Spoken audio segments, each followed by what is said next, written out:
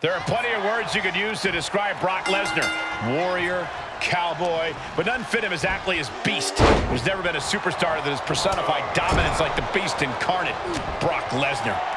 The mere presence of Brock Lesnar in the ring fills this arena with an air of anticipation.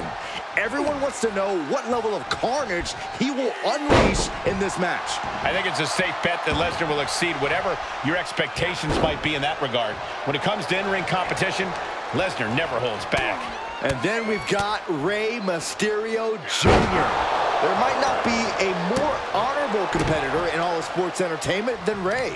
Even when the odds are stacked against him, even when he's at an obvious disadvantage, he fights fair and fights hard. He's a man every superstar in the locker room can look up to. That's really no exaggeration. When you look at everything Rey Mysterio has done so far, win or lose, he's always been able to carry himself with pride. And I don't see that changing tonight.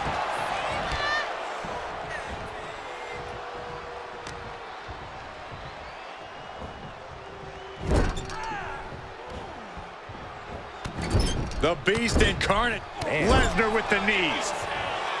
And back elbow creates separation. Into the DDT. Whenever Brock Lesnar is on the match card, you know the odds are always in his favor. How has Brock been able to dominate the WWE for as long as he has, Corey?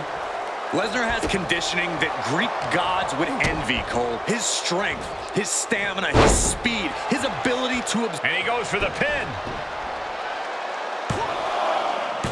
Kick out, close to 3. You have to think this battle is starting to weigh down on him.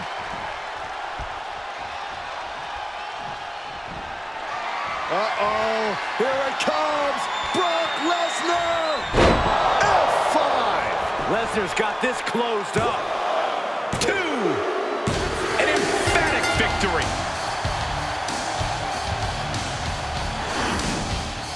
Here is your winner, Brock! A difficult loss for Mysterio. Yeah, Rey Mysterio Jr. used every ounce of fight he had in